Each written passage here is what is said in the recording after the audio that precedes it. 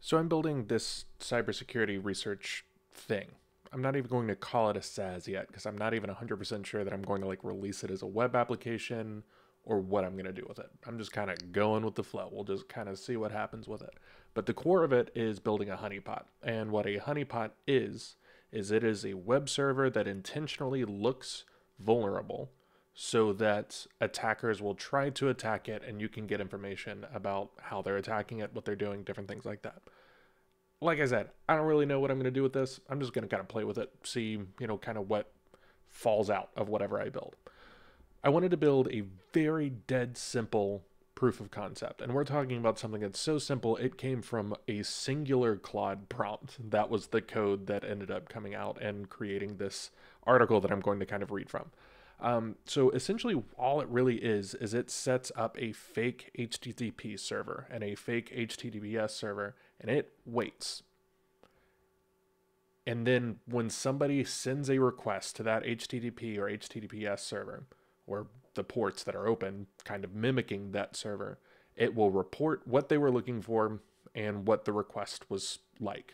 So what URL was hit, what data was sent, where the data came from, etc. We're talking like, I think it was like 60 lines of code total, Golang code. So it was dead simple. And the whole purpose of it was I wanted to see how long it takes after spinning up the simplest possible web server with no domain, without advertising the IP anywhere, how long it takes for an automated scanner to hit my server. So let's back up for a second. What do I mean by automated scanner? Something that folks don't realize unless they've been kind of looking at their logs on their web server is that at all times you are getting hit with vulnerability scanners and crawlers and scrapers. And all they're really doing is blasting requests out to the entire internet, trying to find devices or servers that are vulnerable to very well-known vulnerabilities. So things that they can use to drop malware on a server, exploit that server, pull data out of it, crypto mine on it, different things like that. So these are usually very, very simple scanners. They're not doing anything super complex, and really like the end result of these things is normally you just get like a version of that malware dropped on your server, and then your server is going to start sending out those requests. You'll probably get a crypto miner. That's what happens a lot of times. And sometimes if you're running a database that's vulnerable, they'll yoink all the data out of it, and that's obviously not good. So this stuff can be pretty bad, but it's typically not incredibly advanced, which you'll kind of see here in a second. One of the scanners that ended up hitting my web server was just looking for a very, very dead simple vulnerability in a CMS service that's used by Chinese folks on WordPress. So what I was looking for was how long does it take on average for one of these web crawlers or vulnerability scanners to hit a web server that has just gone up. I plopped this code down on a Hetzner $5 VPS, and here are the results. This article I wrote on Twitter. I will link it below. But I did kind of want to have like some of the results up in front of me so I didn't like forget stuff. Let's see. So the result was just over 4.5 minutes. Let's see. So I ran the test 5 times. So basically I spun up this web server, these 2 ports, and kept them open 5 times. And I averaged the, amount of time that it took for, the web server to get hit. One of the results was like 9 seconds. I spun up the web server and 9 seconds later I got a hit. But I averaged them out and it was just over 4.5 minutes. So that's pretty damn quick, especially since, again, this domain was not anywhere. There was no domain. There's no domain at all. It was literally just a raw IPv4 address that got hit. I go a little bit more in depth about some of the traffic, specifically like this Chinese CMS. The CVE was from 2016, so it's like a 9-year-old CVE.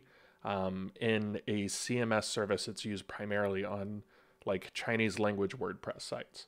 So not something that you're very likely to be vulnerable to, but apparently there are enough WordPress sites that are vulnerable to it that, they're scanning for it and they're probably getting hits. So they're probably dropping crypto miners and stuff like that on these servers.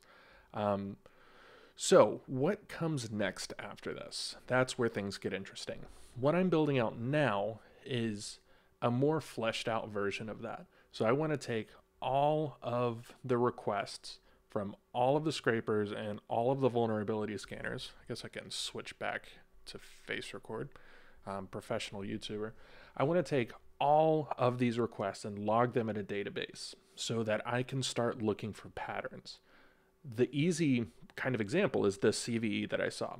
The reason why I knew it was tied to that CVE is I literally just searched for the URL that the scanner was trying to hit, and it immediately went back to the CVE article from like 2016 talking about this specific CVE or this specific vulnerability in this web server or this WordPress plugin. So that was pretty easy. So if I can find these patterns, I can get a feel for, okay, we've got 1 billion hits on this specific URI pattern. That means that there's a ton of scanners that are looking for this specific vulnerability. That's kind of valuable to know, or at least it's cool to know that like this specific vulnerability is very, very highly exploited. After that, we can start doing some real fun stuff. So let's say I've got this CVE that I know for a fact is very commonly exploited. I can create logic within my code where if I detect that a scanner is trying to exploit this vulnerability, I can emulate what a vulnerable web server would say back to that request, and we can see what this scanner is actually trying to do. So if I tell this scanner like, hey, you're looking for this vulnerability, here is the result of you looking for that vulnerability, and it makes it look like my server is vulnerable to it. So after that, it's going to try to actually drop a payload, or it's going to try to continue exploiting that vulnerability. And we can actually get the malware that they're trying to drop, or we can figure out what it is that they're trying to do with this vulnerability scanner. Sometimes this is just really shitty little like cybersecurity researchers who are doing like mass scans on the internet. I hate you people if you're the ones that are doing that. That's really lame.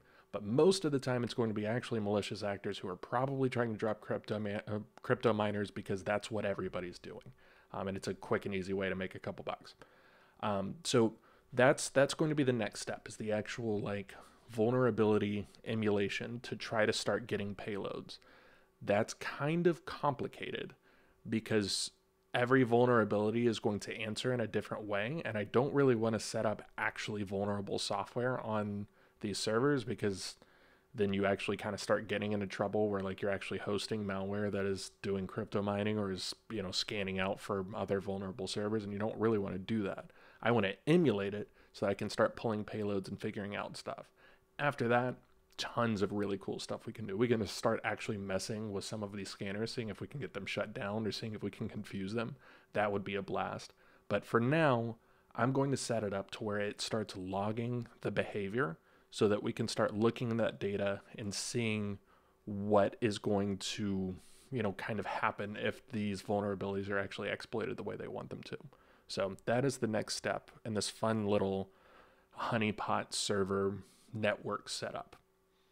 After that, I really want to do IoT stuff and start setting up like servers that emulate vulnerable IoT devices. I think that would be really cool because there's some really cool stuff going on there that people aren't researching. Yeah, that's about it. Let me know what you think about this project in the comments. I think it's kind of cool. I don't even know how I'm going to make money off of it. I probably am not going to make money off of it. It might just be something I just publish about. But yeah, that's about it. Take it easy. Peace.